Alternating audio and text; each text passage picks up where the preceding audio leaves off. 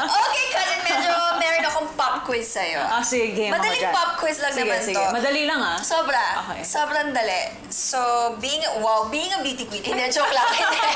Ano ba ang staple mo na gamit na hindi pwedeng mawala sa closet mo? Sige. So, siguro sa casual attire, kailangan ko lagi ng either white or black na top. Actually, totoo yun. Monochromatic yung tone na gusto ko. Oo. Pero pagdating sa career naman, hindi pwede mawala sa akin yung blazers.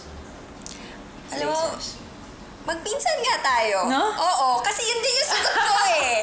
Ako naman, diba? ganun din talaga. Yung loose na white or black shirt. Tapos pag gusto ko naman mag-transform, kunyari, kailangan formal. Yeah. Tapos wala akong time mag-change. Blazer na lang. Ang dali. Blazer. Nababago kagad yung look mo. Totoo. It turns it mas naging sophisticated, mas presentable na siya. And in our line of work kasi, di ba, laging quick changes, quick look changes. So, it really helps. Totoo yun. And kaya ako natanong yan, kasi ang nag-send sa atin ng message sa Instagram account natin ay isang engineer. Wow! At gusto niya medyo maiba yung look niya kasi besides being an engineer, isa rin siyang financial consultant. Oh my God! Diba? Grabe! Ang galing niya, engineer na financial consultant. Hindi ko kilala yung in love siya sa math. Kaya kilalanin na natin si Keyt Kimberly Hernandez ng Malolos, Bulacan. Ako nga pala si Keyt Kimberly Hernandez, 23 years old. Ang work ko po is project engineer sa May Bulacan. So I'm building a machine, gluing machine po siya. And then I'm a part-time financial consultant naman. So we're educating people how to handle money properly. Sa planta naman kasi, more on puro mga lalaki yung kasama ko.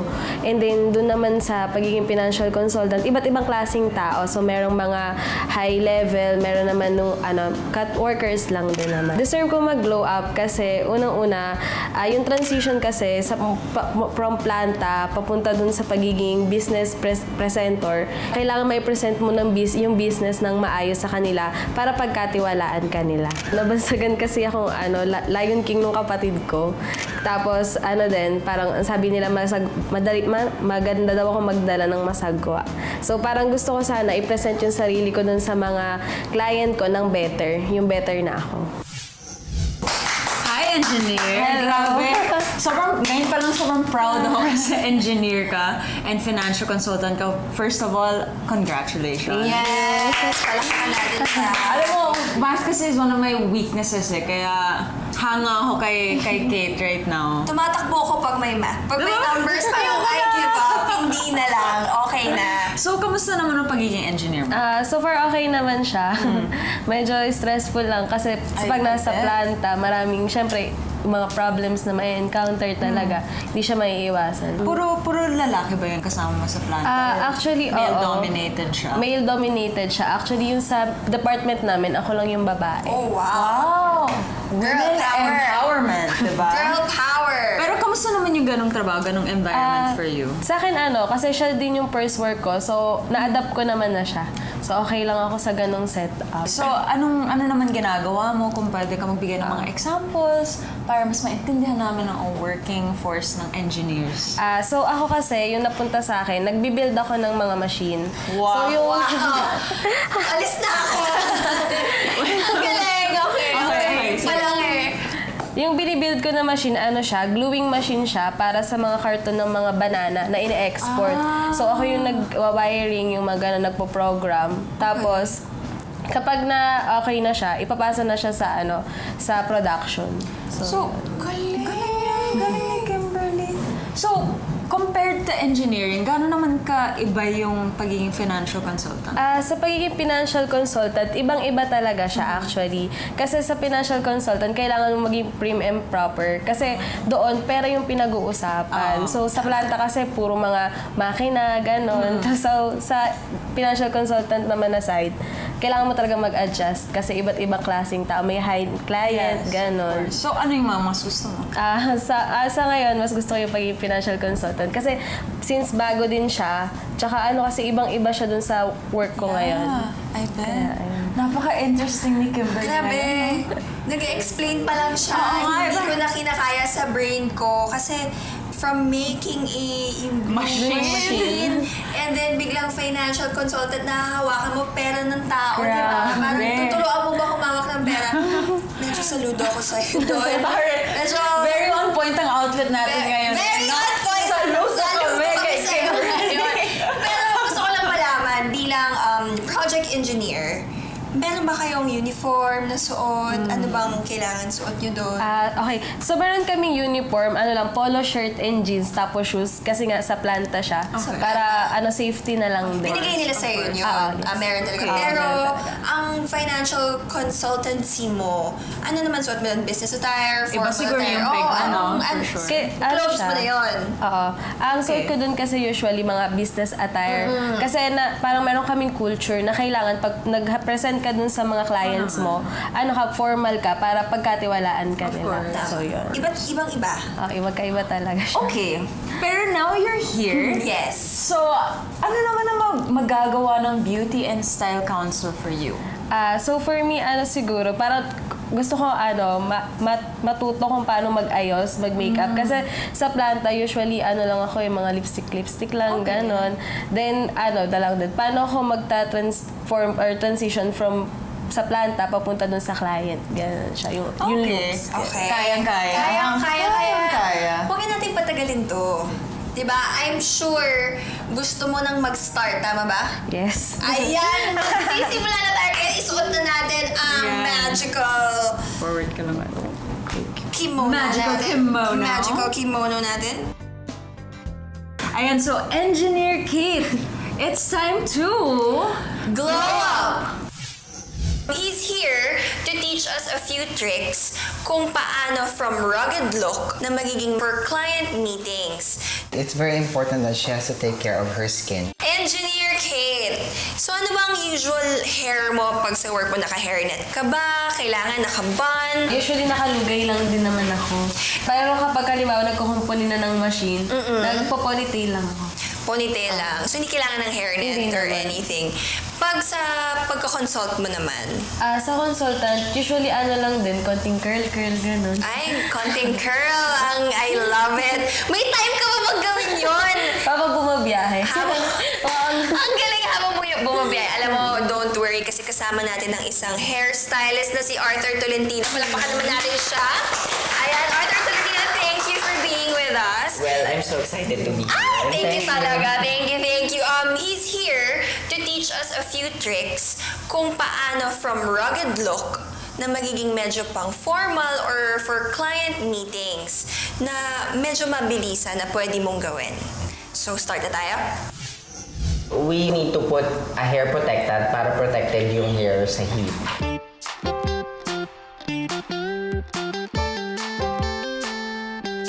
Alright, so sabi mo nga hindi ka naman naglalagay ng hairnet sa work, so it's either straight lang yung hair para sleek lang or we can also do low ponytail. Why is it important? Kasi syempre, if you're at work, perception management is very important. Kailangan looking professional ka pa rin. So, gusto lang natin gawin na polished yung look mo.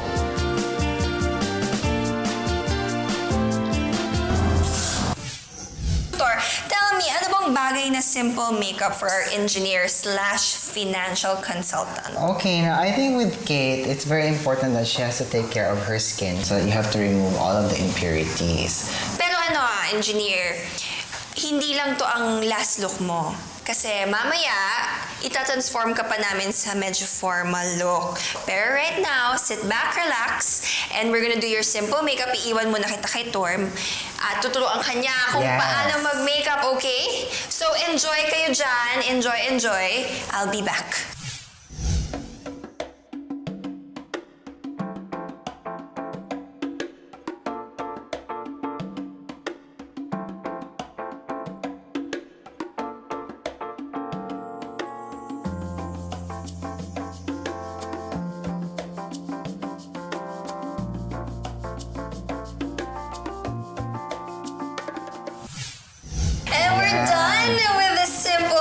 By Tor. Yes.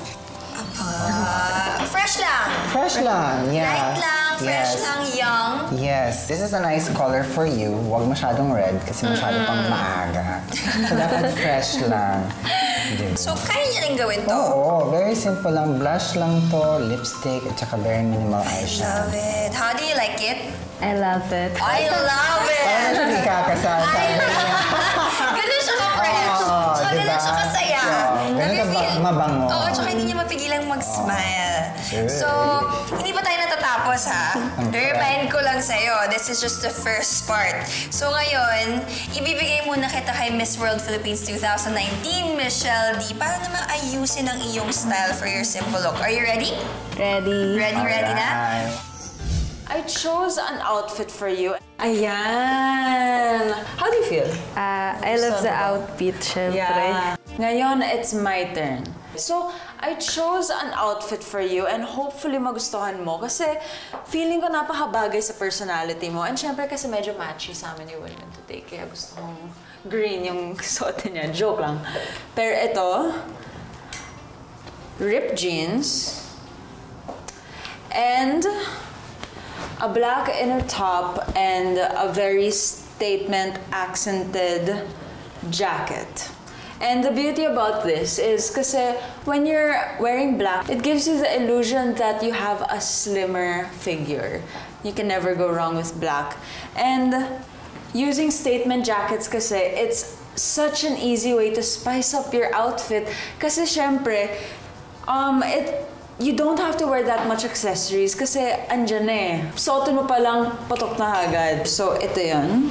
Do you like green? Yeah. Ayan. So, I'm gonna give you time to try that on. So, game?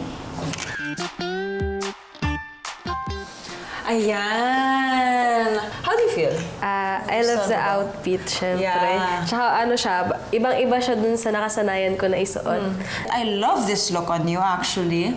Pero hindi tayo nagtatapos dito kasi syempre nasabi mo din na gusto mong matuto how to dress up for your other formal meetings, to be more sophisticated, presentable for your meetings kasi syempre you're also a financial advisor.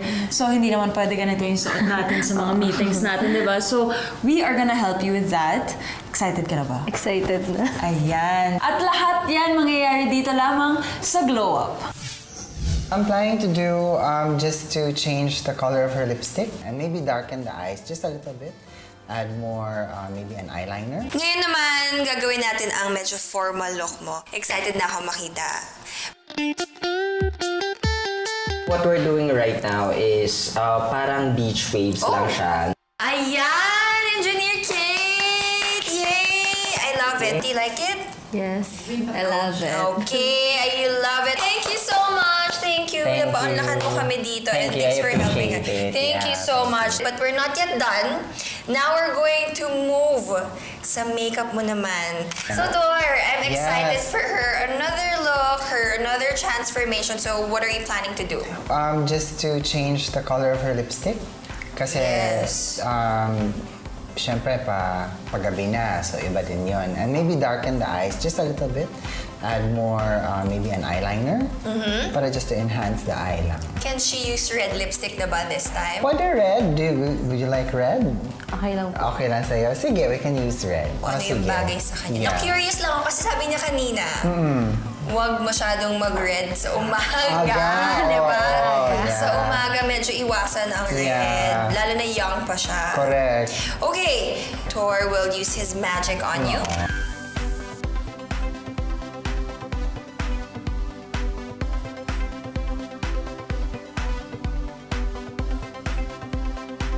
Ayan na, tapos na ang makeup. Tapos na. I love the lipstick. Yun talaga yung una ko Yes. napansin. Yun talaga. So Yeah. tell me about her makeup now. Okay, so first thing, the lipstick, which is the much more bolder change. Actually, ito yung trademark lipstick color niya. So lipstick color niya to. Oh, that's her Yeah, color it's her talaga. color. I So, love it. Bagay naman sa kanya kasi it's a blue-red and it counteracts the yellow undertone of her skin. So parang umaangat talaga yung kulay ng lipstick sa kanya. Then I'll add a little bit of highlight, more blush, but other than that, it was just all about the lipstick and mascara. At least nandun pa rin yung personality niya, di ba? Hindi natin tinanggal yung signature lipstick mo. Correct. Oh. Thank you so much. Thank you so much, Wayne. Thank you. So, engineer. Thank you. Do you love it? I love it. I love it. Iba na ang pagsabi niya na I love it. Okay, I will give you to Michelle now para namang ayusin niya yung look mo if you have business meetings, client calls, and siguro pwede na rin pang night out na rin, di ba? Date out? Sasabihin ko sana. Di ba? Yeah. Night out look na rin siguro yan. So, Michelle? Ayan, so kasama ko na ngayon si Keyt. But first, I wanted to ask you, how do you feel overall? Overall, napakasaya ko talaga kasi first time yung ganito. So, i-apply ko talaga siya ASAP. And excited na ako na magbihis siya. So, I had the liberty to choose an outfit for her. You know, when she wants to go out or meet clients or just dress up for a night out, I chose this blue dress. Siyempre, it's still conservative but not conservative enough that it's makalola. The color I feel really suits your morena skin. And it also complements the lip shade that Tori gave you. Okay, game. Sige, game. Wow, ang ganda mo. Ang ganda mo. Ang ganda mo. Do you feel good? Yes. Amen. Okay, pero syempre kasi hindi naman lagi, katulad sa akin, I'm very lamigin. So, I've prepared for you a yellow blazer. And you don't really have to put it on. Ako, what I like to do is I put it over my shoulders lang. Just so it doesn't, it just adds to it. Ayan. And I feel like yellow always goes well with blue. Ayusin ko na ng konti. Ayan. Actually, feel ko sobrang magugustuhan to ni Win. And huwag na natin patagalin kasi gusto ko na marinig ang comments ng aking pinsan. Nasaan na ba si Winwyn? Naglalakot siya. Nandito na ako. Ay, ang bilis! Ang bilis, di ba? Ang bilis! Sobrang excited ko. Ang bilis ko pumasok. Nagulat Gusto ka mo ba? makita, di ba? Oo, nagulat ka, no? Nagulat ako. Saan si Win? Nandiyan lang pala. Parang multiple lang. Hindi kasi sobrang excited ako makita si engineer/financial consultant. Talagang i-emphasize ko yun kasi sobrang galing niya na gano'n siya. And patingin nga, can you turn and go?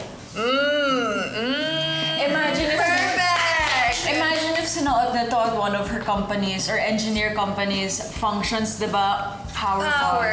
Girl boss. Girl boss. Power talaga. And alam mo kung ano yung winning look niya dito? Her smile.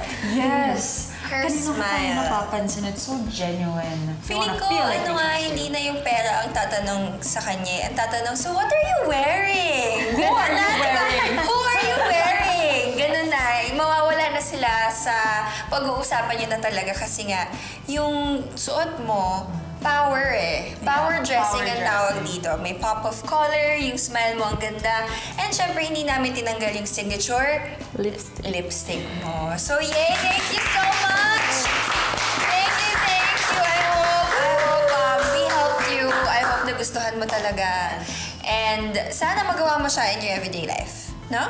Yes. Just like Keyt, if you think you need help from the Beauty and Style Council, please don't hesitate to message us on our Instagram account at GlowUpGNTV. And kung medyo matatagalan lang ng konti, please understand na marami din kasi nagme-message at dahil dyan sobrang taba ng puso namin kasi talaga nagsisend kayo and we love reading your messages and we can't wait to help you.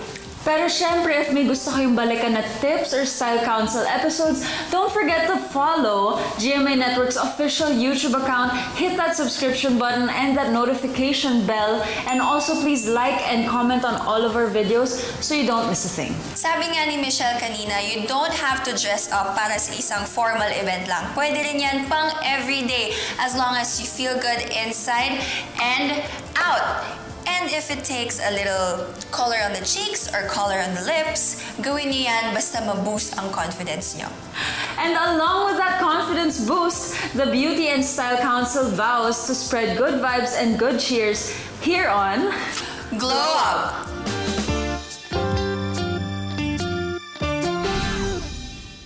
Mga kapuso, higit 10 milyon ang nakasubscribe sa GMA Network YouTube channel, ang fastest growing channel sa Asia. Nakatanggap tayo ng Diamond Play Button Award mula sa YouTube. Higit sa 10 milyon ang aming pasasalamat. Hanggang sa susunod na 10 milyon, magkita rin tayo mga kapuso!